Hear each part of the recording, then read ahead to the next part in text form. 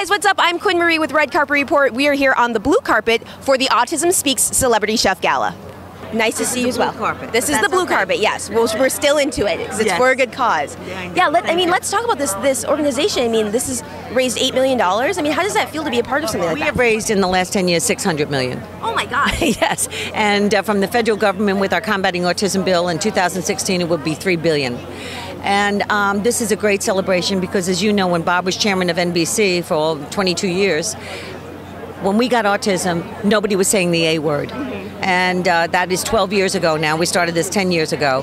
But the idea that autism is now on the radar for everybody, and to show these people tonight, it's 1 in 42 boys, 1 in 68 kids. When we got it, it was 1 in 166. So it's really gone up. So that's awesome. We're going to spread the word around the world. That's so great. Well, congratulations on all the success and have fun tonight. And thank you for being here. Thank you for having us. Thank you.